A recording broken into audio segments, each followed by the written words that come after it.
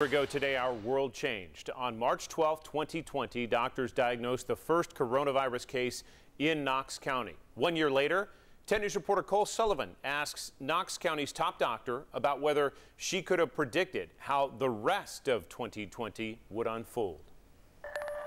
Was there a moment this time last year where you realized, oh shoot, this is it? This is what we've been prepping for? Shortly after those first cases, we saw domestic transmission. So cases, some people who had never traveled, people who hadn't been outside the United States. So that sets it apart from Zika and Ebola and the other things that we've had to deal with, because now this is on our turf.